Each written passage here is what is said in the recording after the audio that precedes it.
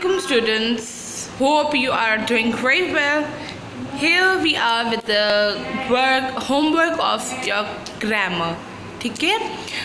अच्छा बच्चों, आपको पता है इन क्लास 3 आपने स्ट्रक्चर्स पढ़े होंगे, आपने टेंसेस पढ़े होंगे, किस तरह से हम टेंसेस करते हैं, कितने टेंसेस होते हैं. आपको मैं बता दूं कि 12 टेंसेस होते हैं.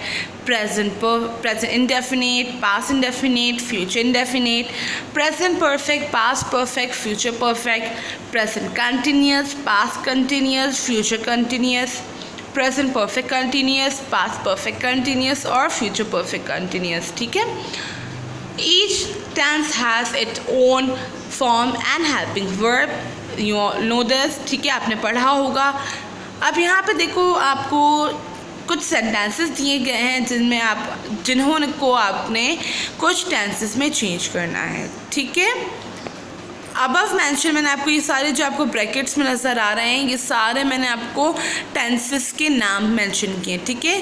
और आपको ये सारे 12 के 12 टेंसेस में पूरे 5 के 5 सेंटेंसेस को 12 टेंसेस में चेंज करने हैं.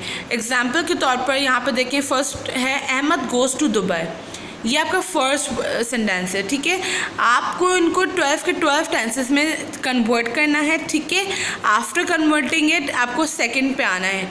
He is cleaning his home. ठीक है. एज इट इज़ आपको 12 के 12 टेंसेस में इस सेंटेंस को भी चेंज करना है. फिर थर्ड वन पे आते हैं, Elizabeth and Alexa were painting the wall. ठीक है. सेम एज इट इज़ आपको दोबारा से सारे टेंसेस में इनको चेंज करना है.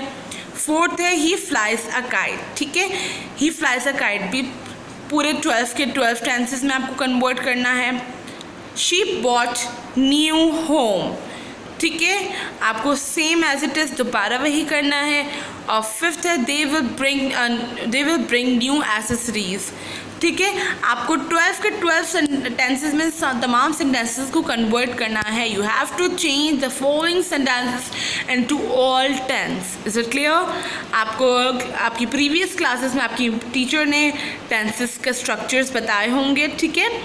Go through that and do it properly. Thank you so much.